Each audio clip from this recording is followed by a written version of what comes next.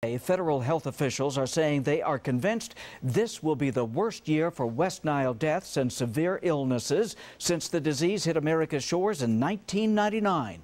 In Arizona, it hasn't been as bad this year, but as we know, all it takes is a little standing water for mosquitoes to hatch, fly, bite, and spread disease. What's in the Pantano is a lot of standing water, and that has residents so worried they asked us to investigate, so we did. Not in your sides, Corey Marshall got to the bottom of the pond and joins us live. Yeah, Guy, simply put, the concern here is those itchy mosquito bites and subsequently the threat of West Nile. The mosquitoes have gotten so bad that I hate to have him come over, and I really miss having him. Judy Wagner lives a short walk from the Pantano Wash.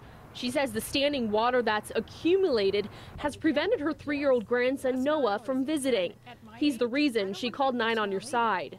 And it isn't just residents concerned with the pooling. I just think it's too dangerous, and they should never have left it like that. Joyce Orms's office backs up to the wash. She's seen kids playing within the wash as recently as last Sunday. From a residential standpoint, we have a very good handle on the treatment scenario here, so I would not be overly concerned about the mosquito breeding at that location. They say they have a handle on mosquito treatment, but pumping, actually removing the water, isn't an option. And they said that pumping the water out with the pump that they've rented, they rent it for 3 months a year, they said it just isn't feasible, it's not powerful enough. What do you have to say to that? I would say get a more powerful pump. The reason the water is collecting in the first place, bank stabilization work.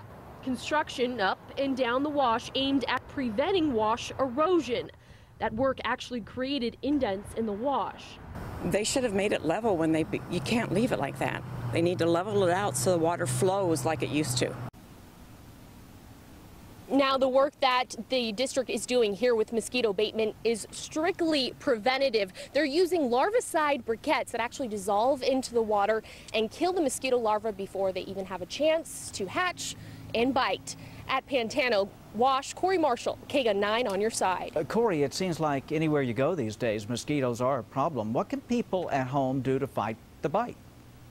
Well, quite simply, just check your yard for any standing water. That includes even dog bowls, old tires. This is where that monsoon rain collects and accumulates, and really it doesn't take much for larvae to grow in. Say you've done this in the last week or so, well, do yourself a favor and check again. Really, only a few days of standing water will produce some nasty biters. Guy. Good advice, Corey. Thank you. Now, if you have a problem you need 9 on your side to get to the bottom of, just ask, and we'll investigate. All you have to do is email us, news@kgun9.com, or call the 9 on your side line at